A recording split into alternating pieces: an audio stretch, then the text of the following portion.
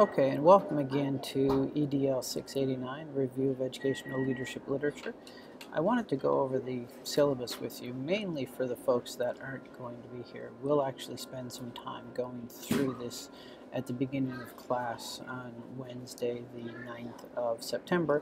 But for those folks that may not be able to join us, and I know there's at least one person who's going to be unable to attend that first class, I did want to provide a bit of an overview for this in addition to meeting with them individually. So just to go through this kind of quickly, essentially, up here up the top, we've got the regular contact information that you've got. You can see my office is located in 11 Oakview, which is as you walk in through the main door. If you go through the double doors on your left-hand side, my office is the first one on the left.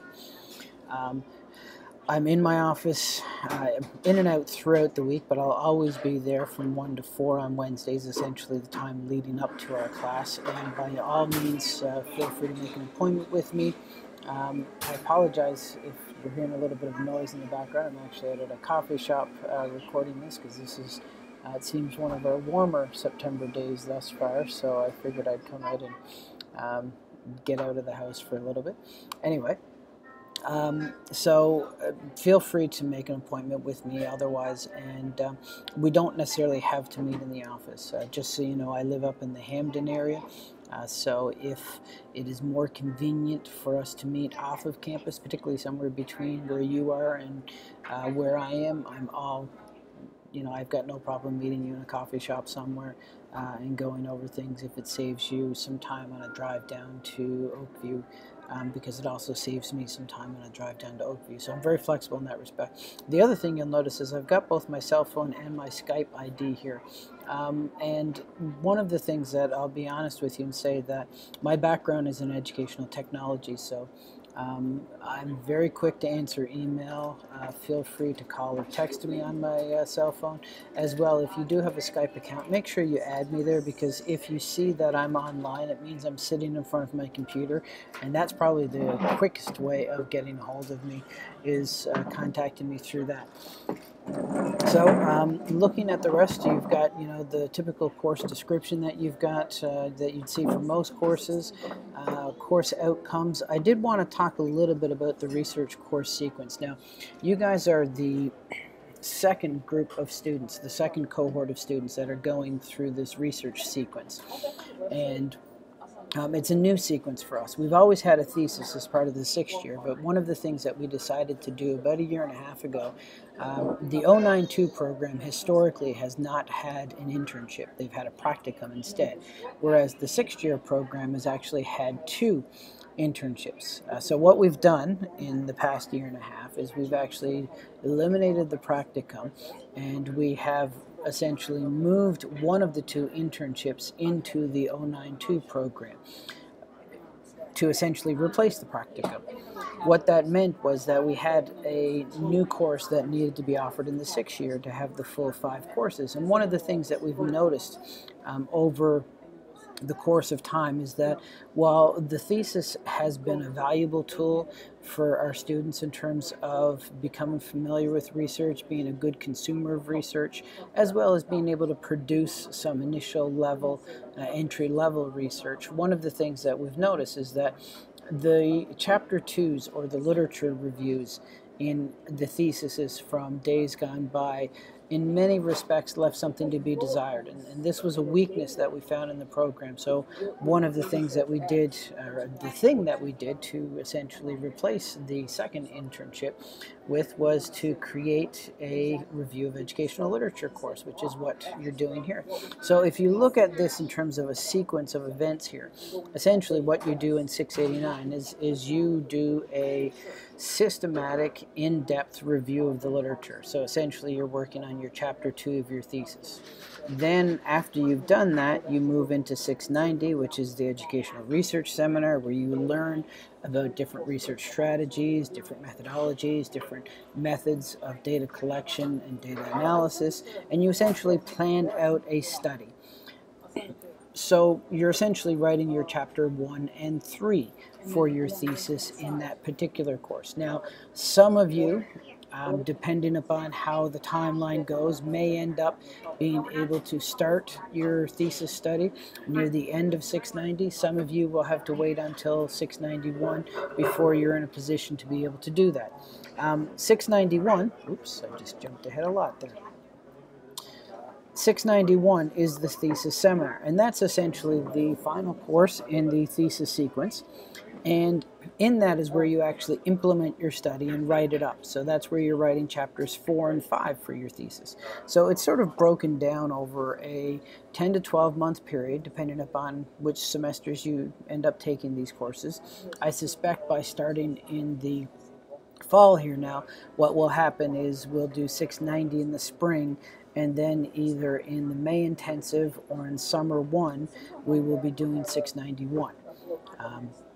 So that'll probably be what we're looking at. So this is a process that you and I are going to be engaged in now, essentially for the next 9 to 10 and a half months, working together on this. Looking at the text, there are 2 that I've got listed here. One is required and one is recommended. And you'll note that when I go down into the week-by-week scheduling, you'll see that I list off the readings from both. Recommended means just that. If you don't want to purchase it, that's entirely fine with you. You'll note that the Fink textbook is in the 4th edition. I'll be honest with you and say that there isn't a lot of difference between the 3rd edition and the 4th edition. So if you can find the 3rd edition on Amazon, you'll probably, actually not probably, you will be okay. I know I had one student who's done this course in the past that used the 2nd edition of Fink, and there were some differences that we noticed, but not enough that that individual was negatively affected by having the 2nd edition. Similarly with Prychek or Pryzak, that one is in its 5th edition. I can tell you that the 3rd and the 4th editions are very similar to the 5th edition. So if you find the 3rd or 4th edition of that one available online for cheap, I would recommend picking up that instead of buying the newer version. So looking at the assignments that we've got, there's 4 or 5 here that we've got. The first one is a literature search strategy, which is going to build upon some of the skills that you're gaining over in the library in terms of being able to search through the various electronic databases that we have access to here at Sacred Heart University. And it'll essentially describe the kind of strategy you're looking at and the results that you're getting, as well as listing off all of the things that you're finding. Something that we'll be doing for the first 3 or 4 weeks is every class will be looking at a couple of articles, because one of the first things that you need to be able to do to write an effective literature review is getting used to and becoming accustomed to analyzing and evaluating the literature that's already out there. So your second assignment will actually be in a sort of a systematic way, analyzing 2 journal articles, reviewing 2 journal articles. The third assignment, which is due about halfway through the course, is an annotated bibliography, where you are going to essentially write brief annotations for 15 to 20 journal articles that you found that are focused upon the topic that you choose, that will bring you essentially moving towards your literature review, your chapter 2 of your thesis. And then the final written one is a literature review, a 20 to 25 page literature review, and we'll spend a fair amount of time in the first class sort of talking about what a literature review is and what it does. And really, I mean, that is the focus of the entire course. You'll submit this to me twice. The first time will be, I think it's in week 11 or week 10, around there, and that'll be I call it a first draft, but essentially what I want is essentially the first half. So I want about 10 or 12 pages by then, so you can get feedback on those initial 10 or 12 pages. If you've got more, that's great. I'll provide feedback on whatever you submit to me. But 10 to 12 is the minimum that will be due there. And then at the end of the semester, which officially is the 7th of December, that's when your final version will be due. In addition, there will be things that we'll be doing either in class or you'll note when we get to the schedule, there are some weeks where class doesn't meet, so we'll be doing online things that week. And those things will be account for the last little bit of your grade. There's a couple of assignment notes there, one of which I'll mention. Make sure you become familiar with the APA publication manual. There's a number of resources in Blackboard related to it. Particularly, there's an online writing lab from Purdue University that you should become very familiar with. Note, that second item, up to 20% of the value of any assignment may be deducted for poor quality writing and or production. That includes non-adherence to APA. So make sure you become familiar with that. And as we move through the course, I'll be working with you on how to follow APA. Late assignments require authorization, and I'll tell you in advance that unless it is extraordinary circumstances or exceptional circumstances, I generally do not accept late work.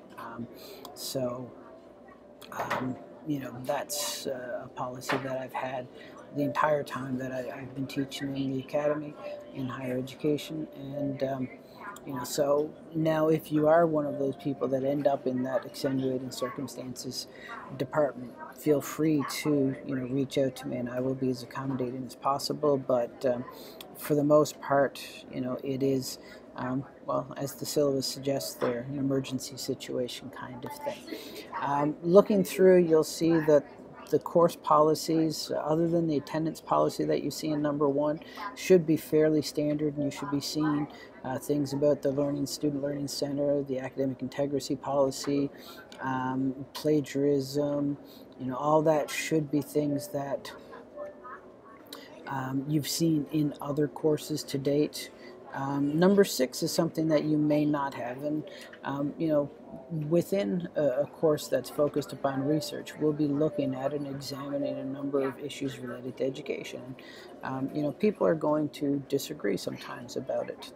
I believe that the classroom should be an open environment for ideas, and there will be times when I will express mine. There will be times when I actually express opinions that aren't necessarily ones that I hold, but ones that I'm expressing because I'm trying to encourage the discussion along. My goal with these types of things is to ensure that everyone feels like they can participate and that everyone has an opportunity to participate, and that people don't take things personally as we're talking about some of these issues. Looking at the schedule here, something I just noticed I forgot to eliminate as I was going through and creating the new one. So the first topic, which is what we're going to start with on Wednesday night, is essentially an introduction. We're going to start to look at an overview of the course and what literature reviews are in general. I won't go through each of these weeks individually, but I will point out a couple of them, and I'll stress them again when we meet on Wednesday. The first is our second class, which is on the 16th of September. We are meeting in the library that day. Kim McCumber, who's the educational librarian, is going to take us through how to use the educational databases.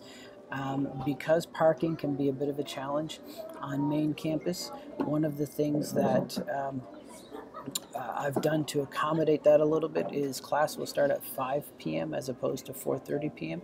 Having said that, if I were you, I would still aim to be at Oakview by 4:30, so that way you can take the shuttle, which will leave at about 4:40, 4:45. That will bring you over to main campus and deposit you probably about 400 feet away from the main entrance to the library at about 2 or 3 minutes to 5. So instead of having to deal with fighting for the parking over there, that is the strategy that I would take if I were in your shoes. We'll meet back in the classroom on the 26th or 23rd of September for class number 3, and you'll see we're there again for class number 4, which is on the 30th, which is also when your second assignment is due. The first one is due on the 23rd. The middle class in October, October 14th, we aren't meeting face-to-face that week. I will have a series of online things for you to do. The other reason we're not meeting is because you'll note the following week is when your annotated bibliography is due. And you'll see that there's a pattern throughout the course where the week before one of your bigger writing pieces are due, I try to not have class that week because it allows me to meet with students individually who need that kind of meeting. But also giving folks more time to write and sort of synthesize and analyze the literature that they're going through. So you'll see the same thing with class on November 4th. It doesn't meet, and you'll note that on November 11th, the following week, is when the first draft of your literature review is due. Similarly, we don't meet on the 18th, but then we meet on the 2nd and then the 7th, which is a Monday. So we don't actually meet that day, but that's when your literature review is due, because that's the final day of the semester, the 7th of December, and that's when the final item is due. And then at the bottom here, you've just got a bibliography of additional resources beyond the course texts that are related to literature reviews that I think may be useful to you. So that's about it. If you've got any questions, feel free to let me know. Otherwise, I will see you all in class on Wednesday.